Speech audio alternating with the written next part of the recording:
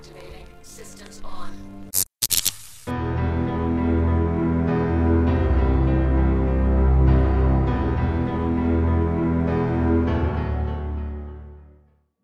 Hello everybody, and welcome to another episode of Leadnap Gaming. October the 3rd, 2019.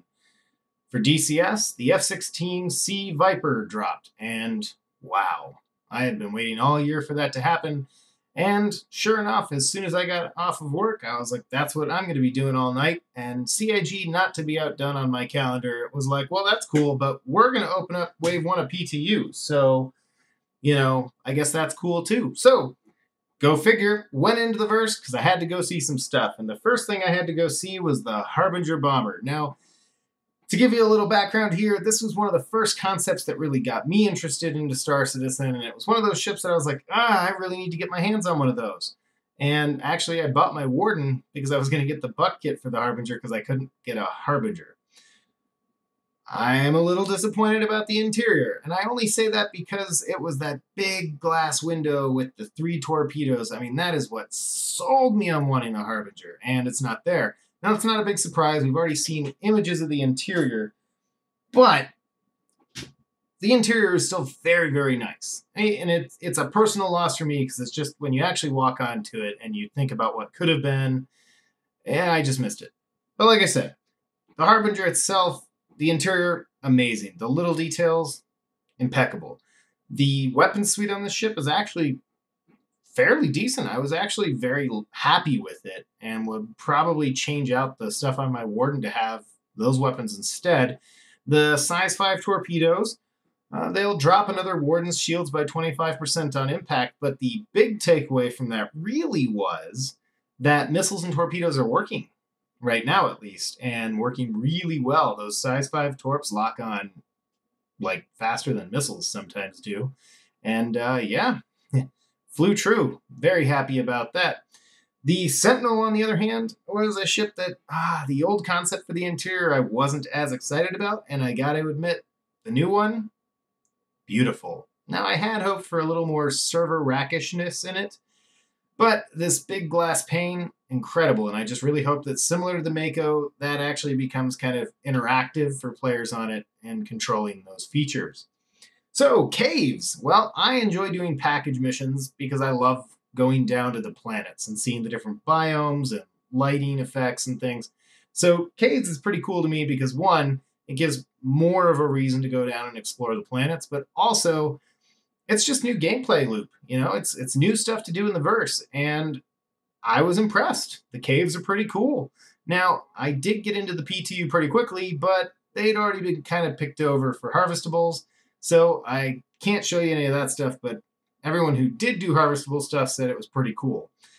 You can get glow sticks at Port Olisar, and a couple tips for the caves. First off, if you just jump, you'll jump like normal, but if you walk up against some of the kind of wall sections and jump and press forward, you'll actually grab onto the wall and pull yourself up.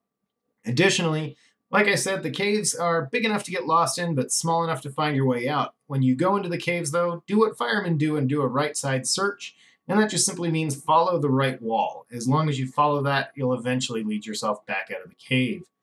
So, let's go ahead and talk about the elephant in the room. Now, I said the Harbinger was kind of one of those ships that got me into the game, but the ship for 3.7 that I have been most excited about is the Defender. And wow, it's impressive and it's beautiful. They hit it out of the park. There is a small problem right now where there's like an invisible wall that you have to kind of jump over. The best way to get on a Defender, if you're able to, is to sprint full speed up the ramp, aim towards the top left corner of it, and spam your jump key. And I mean like Suning F5 level spam. And you'll eventually make your way over it. And believe me, it might take you a couple minutes to do it, but it is totally worth it. Okay, the inside of this thing, I mean, we've seen images, and it does not let you down in that regard. The animations, amazing.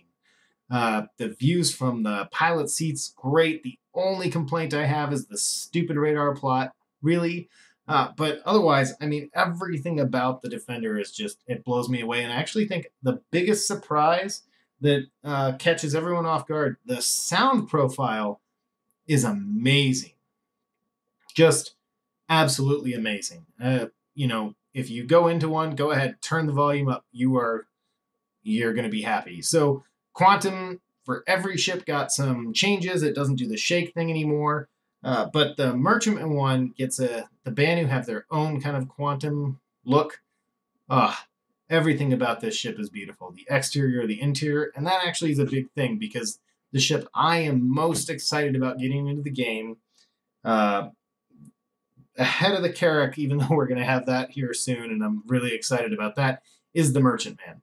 And I was holding out on the Defender because if they screwed up the Defender a little bit, that this is the interior on the Merchantman. The little details on this thing blow me away. I have absolute confidence that the Merchantman is going to be ridiculously incredible, just like the Defender. So now I can't wait for that to come out too. Otherwise, the last thing to kind of bring up is, of course, first we'll have a moment of silence for hover mode. Yes, that's right. Hover mode is gone. That's not news to anybody, but the proximity assist, I had a couple little issues with it at times. Now, again, it's day one, wave one of PTU. So let's not jump to conclusions that this is going to be a giant. Well, yeah.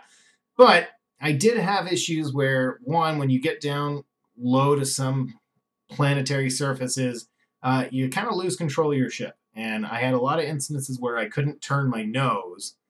I could thrust in it, all the different directions, but the nose of the ship couldn't be turned or moved. So went ahead, disabled proximity assist. Don't have that problem anymore. And I'm really just thankful that they gave us the option to turn that off, because really not a fan. I liked hover mode. I liked the challenge it brought to landing. But I understand that many of you watching this are probably throwing confetti in the air and celebrating the death of hover mode. So, are you in the verse? What are you excited about? What have your observations been? What are you liking, not liking? Let's talk about it in the comments below. We do have a ship giveaway going up until the 18th of this month. Just hit the card up there. It'll get you the information you need. As always, don't forget to like this video, like us on Facebook, subscribe if you haven't, and I will catch you all next time.